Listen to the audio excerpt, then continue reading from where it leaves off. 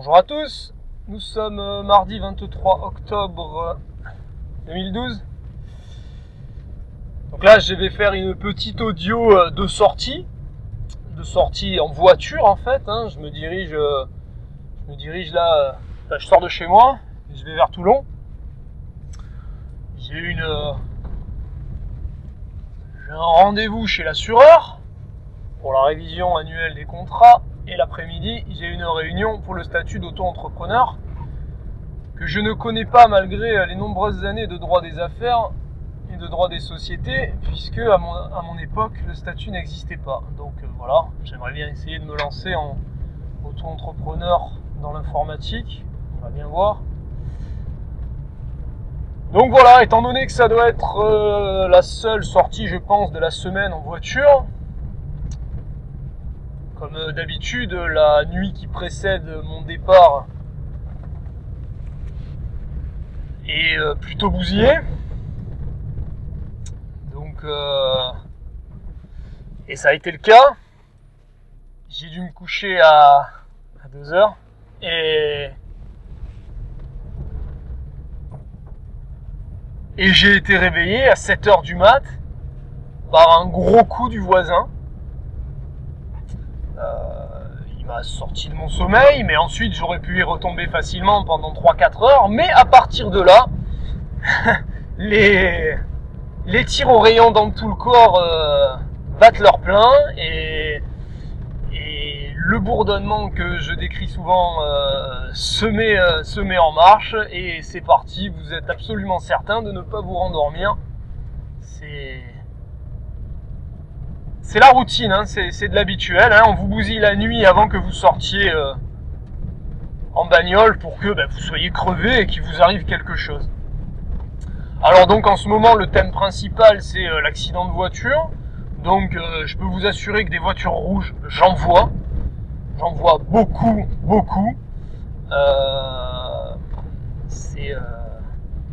C'est déconné. Je me gare quelque part, il y a une place qui m'est réservée entre deux voitures rouges quand j'arrive. Quand je pars, il y en a 3 ou 4 qui sont garés autour de moi, c'est excellent. À tous les carrefours, il y a une voiture rouge. Je vais vous décrire ça, je vais essayer de... Voilà, bon. En même temps, sachant que les tyrans que j'ai sur le dos savent... écoute en direct tout ce que je raconte, tout ce que je dis et tout ce que je pense aussi. Ils peuvent adapter en fait la journée de Gang Stalking qu'ils m'ont réservée en fonction de mon enregistrement. Faire en sorte que ce soit plus léger ou qu'il n'y ait rien à raconter. Voilà. Donc on va voir. Pour le moment je filme pas, je préfère pas. De toute façon en voiture déjà c'est un peu compliqué, on va pas prendre de risques plus que ça. Mais voilà, j'ai des photos. Je pense que ça suffit. Donc voilà, pour le moment pas grand chose à signaler. Je suis sur le petit chemin qui sort de mon hameau. Je suis entouré par 2 km de campagne, absolument dans tous les sens.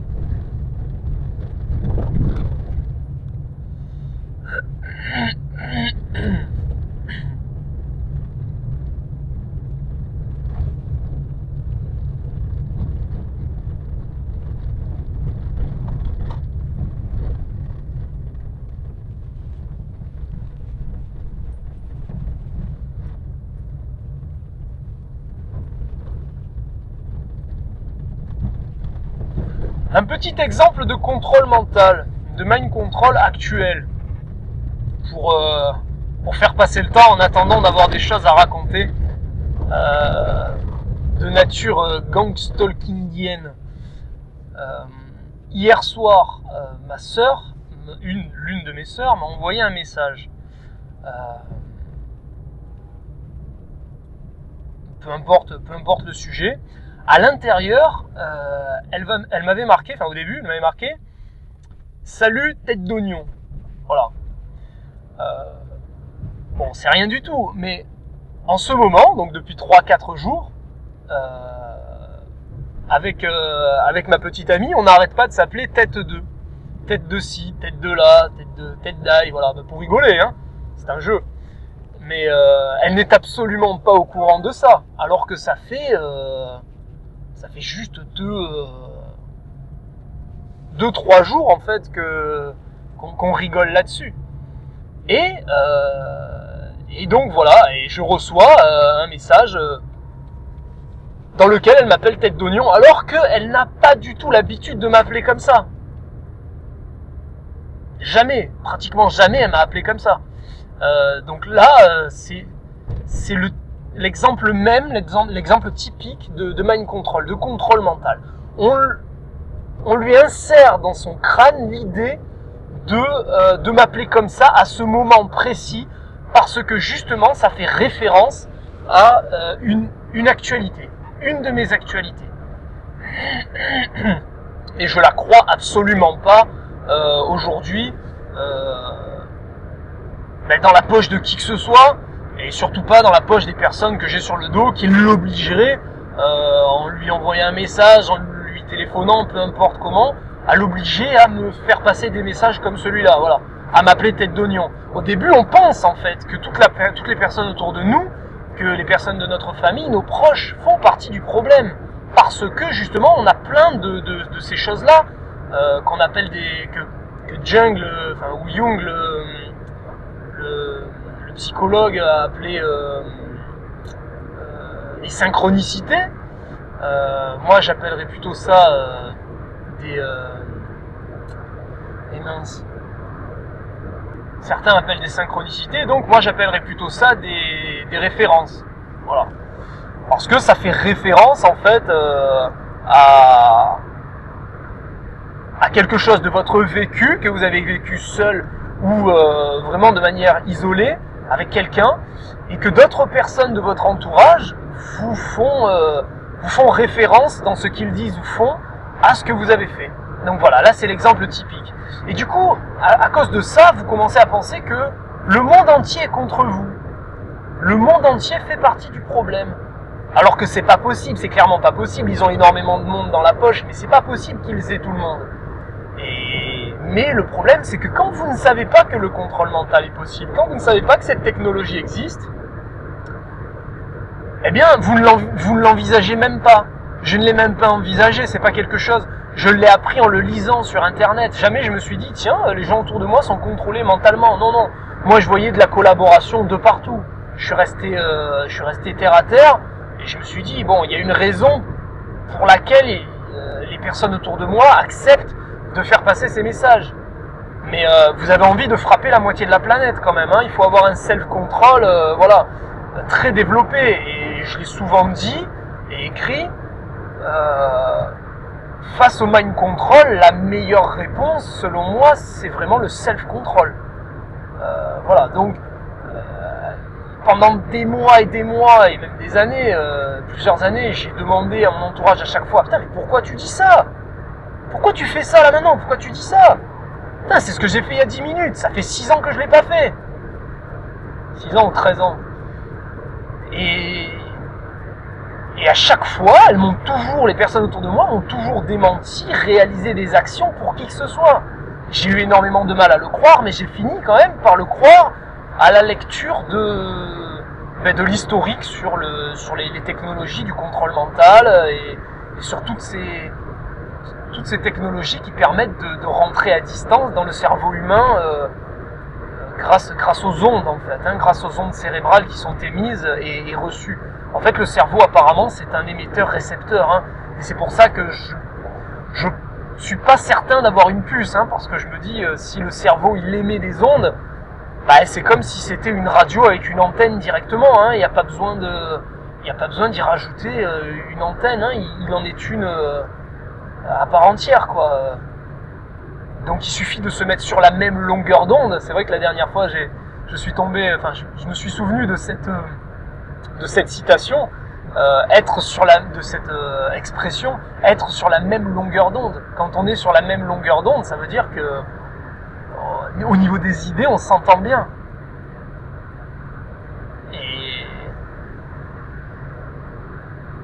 Et voilà, et donc ça ça corrobore le fait que le cerveau permet, enfin que le cerveau permettrait en fait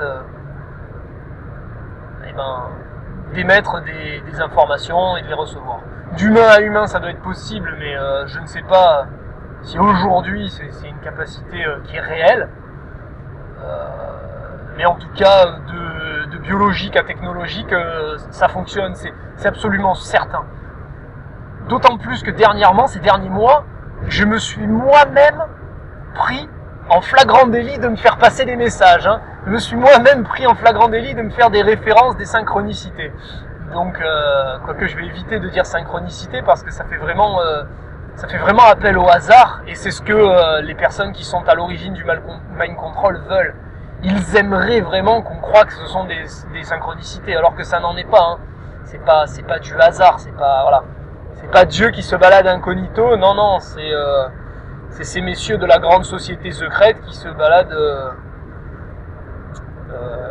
incognito, oui, mais qui eux sont bel et bien réels, quoi. Donc voilà, moi-même, je me suis pris en flagrant délit de me faire des références. J'ai pas mal d'exemples à citer, mais bon, là, je suis sur l'autoroute et je préfère essayer de rester concentré un minimum. D'autant plus qu'il se met à pleuvoir.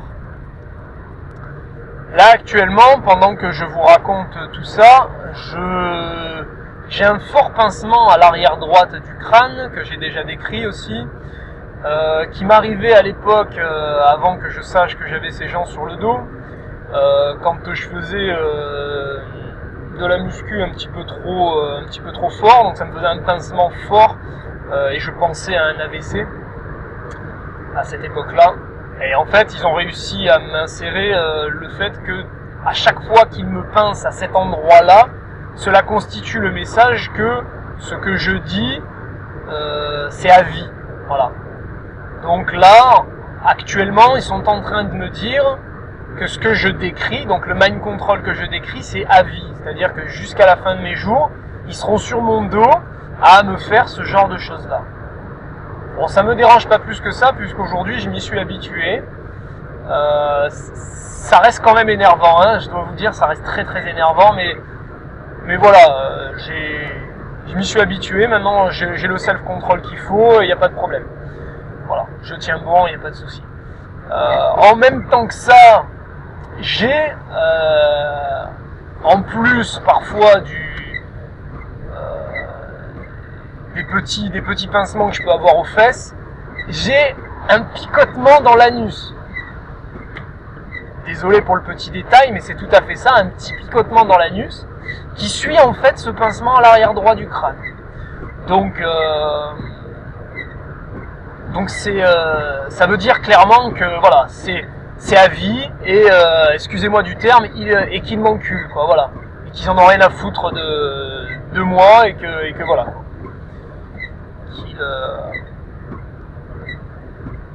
voilà, j'ai pas d'autre définition, j'ai que ce terme-là en stock. J'ai de moins en moins de vocabulaire, donc voilà, on fait ce qu'on peut. Hein. Là, j'ai le cerveau complètement dégombé parce que j'ai dormi 5 heures. La veille, c'est à peu près la même chose, et l'avant-veille, et ça depuis 2 ans. Donc là, voilà, ce week-end, j'ai eu un mal de crâne dans l'hémisphère gauche très très important. Avec vraiment une impression de survoler, enfin de perdre mes esprits, je survolais totalement ma journée, quoi. On a l'impression qu'on n'a plus accès à sa mémoire, quoi. On se pense, on force, quoi, mais les choses les plus simples sont les choses les plus rudimentaires que vous avez en tête depuis très très longtemps. Et vous avez l'impression que vous n'y avez quasiment plus accès. Donc c'est quand même déroutant, je dois dire. Hein. Ça fait un peu peur quand on sait d'autant plus qu'on avait quoi, de grandes capacités. Hein. J'avais une très bonne mémoire, une très bonne réflexion, il n'y a aucun souci de ce côté-là. Et bon, bah c'est ennuyeux de se voir se dégrader de jour en jour, voilà, de se faire griller, de cramoisir. Brûlé par les illuminés, cramoisi tellement que que quand il y a une mouche dans une soirée, elle est pour lui. Hein. Les mouches, à mon avis, elles doivent sentir la viande en décomposition. Étant donné que je dors régulièrement dans un micro-ondes, donc à puissance maximale peut-être, non peut-être pas quand même, mais voilà, elles doivent sentir la viande en décomposition et elles viennent se coller à moi allègrement. Voilà. Donc bon, bah là niveau Gang Stalking, je dois dire qu'on est relativement calme, hein, il n'y a pas grand chose. C'est peut-être parce qu'ils savent que j'enregistre. J'ai pas vu de voiture rouge. Ils aiment bien aussi nous faire mentir. Voilà, ça, c'est clair qu'il y a des choses qu'ils préféreraient ne pas voir ressortir. Certaines choses ne doivent pas être sues. Et il paraît d'ailleurs que si je venais à être trop médiatisé, trop connu, mon existence s'estomperait très très vite. Eh bien c'est ce que l'on va voir. Cela ne me gênerait pas plus que ça, je dois vous dire. J'ai plus grand chose à faire sur cette terre, je ne suis plus très utile. Et quitter ce monde ne me ferait strictement rien du tout. Hein. L'idée d'y rester, il y a juste, hein, comme pour tout le monde, hein, l'idée d'y rester si possible avec le moins de souffrance possible. Je pense que de ce côté-là, on est tous plus ou moins égaux, à moins d'être vraiment maso au maximum, quoi. Mais non. Franchement, à la limite, d'y rester, ce serait un soulagement. Hein. Donc, je travaille quand même activement niveau commentaires, niveau racontage de mon histoire sur Internet. J'essaye de mettre le paquet. Comme ça, si je me fais connaître, on se débarrasse de moi et puis c'est bon. Hein. À un moment donné, ça devient d'une lourdeur et puis c'est inutile, ça sert à rien. Je suis chez moi, je fais rien, je suis rien.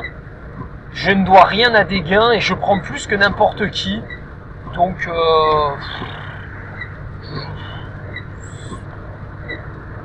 ça défie toute logique. Il faut même plus y réfléchir. C'est même pas la peine de chercher un pourquoi. Il y en a pas.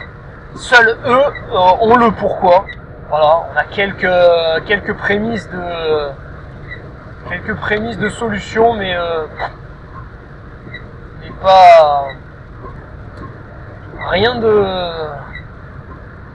de définitif.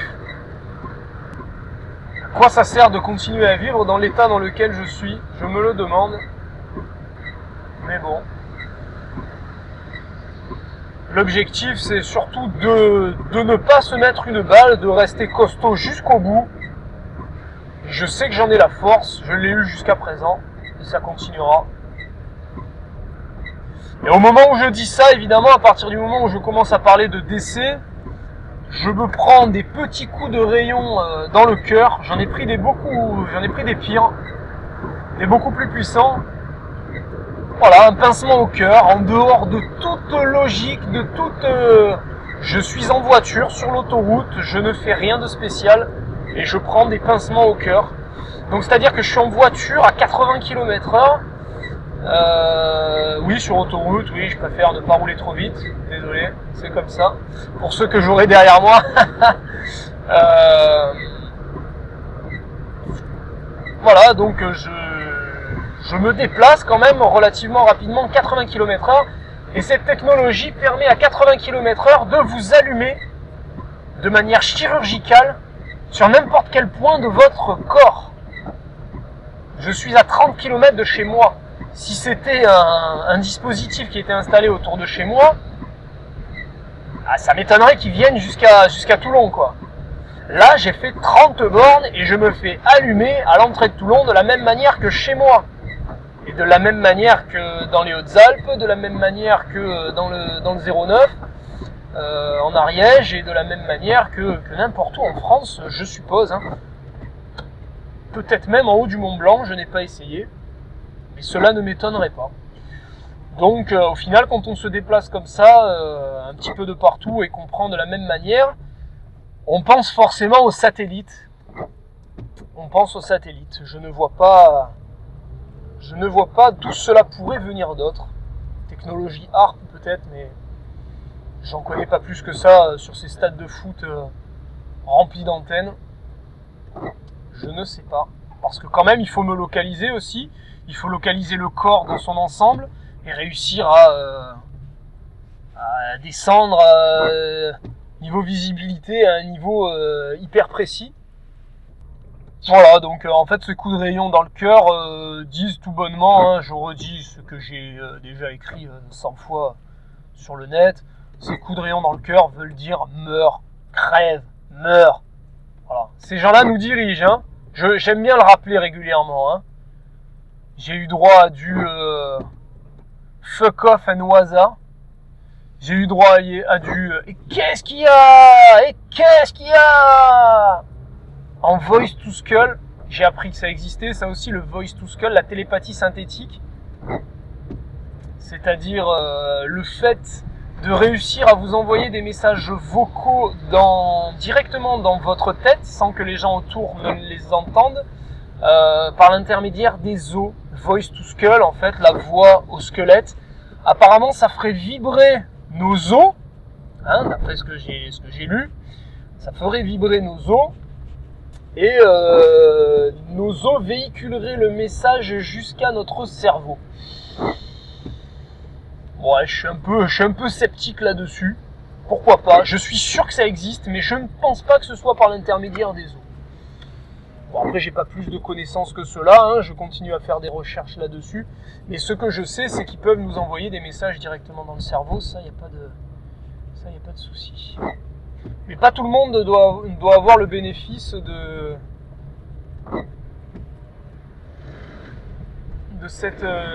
cette technologie. Alors, je vais vous laisser parce que là, je suis en train de chercher une place et quand même, c'est... Ah, quoique, non. Ah, non. Un petit élément de Gang Stalking. Je viens de passer devant la CAF, l'URSSAF. Et devant moi, il y a une voiture qui met les warnings. Les warnings, ça veut dire attention. Elle a mis les warnings sans aucun rapport avec sa manière d'être, avec ce qu'elle allait faire. Elle n'allait pas se garer. Elle roule tout à fait normalement devant moi. Donc cette personne-là vient de mettre les warnings en me disant attention lorsque je passe devant la CAF et l'URSSAF. En ce moment, j'ai fait une demande de RSA comme il faut, hein, en bonne et due forme. Et donc on me dit attention. Bon, je vois pas très bien à quoi je pourrais faire attention puisque une fois que la demande est faite, ben, j'ai rien d'autre à faire qu'attendre la réponse. A priori, c'est un droit, j'ai des droits. Mais le citoyen brûlé par les illuminés n'est peut-être le seul en France à avoir 100% de devoirs et 0% de droits. Et cela va peut-être se confirmer avec ma demande de RSA. Je vous en dirai un petit peu plus dans mon blog dès que j'aurai de plus amples informations. Bon, impossible de trouver une place, je vous laisse. À plus tard. Merci.